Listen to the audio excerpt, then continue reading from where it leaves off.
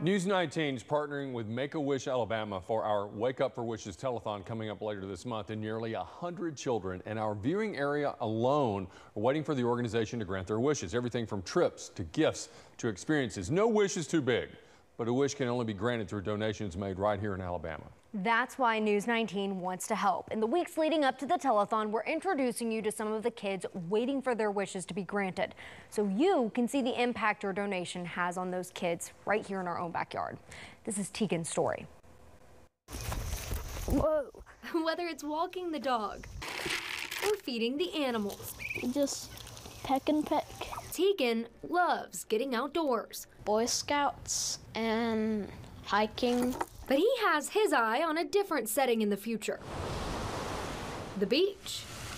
More specifically, the Breakers in Palm Beach. I really like seafood, and I also like how they're right next to a beach. Teagan is asking Make-A-Wish to bring his family to the Breakers to celebrate being cancer-free. I was honored that he would want to do that, you know.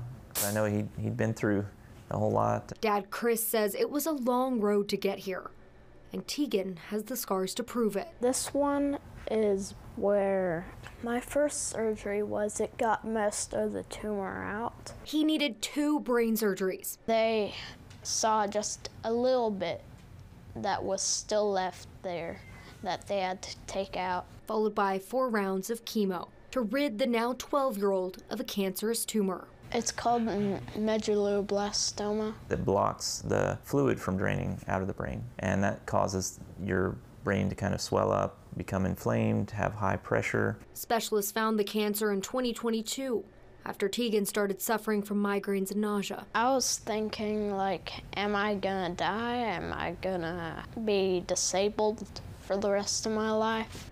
But after the surgeries, radiation, and therapies, doctors delivered the good news. I felt amazing. I just defeated brain cancer. It's been wonderful to be able to see him, to see that he does have a chance of having a normal life again. I love this animal. There's still some work to be done to get Teagan back to 100%. I just got some problems with, like, balance.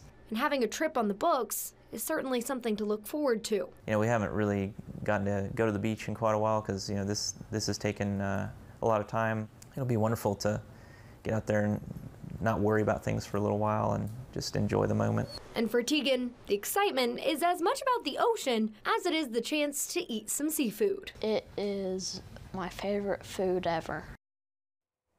Mine too, Teagan. If you're interested in helping children like Teagan make their dreams come true, you can donate to News 19's Wake Up for Wishes telethon. It's coming up on June 27th. If you can help us get a head start, though, you can donate right now. Text the word WISHES to 243-725, or you can scan this QR code on your screen right now. It's that little black and white box there in the corner.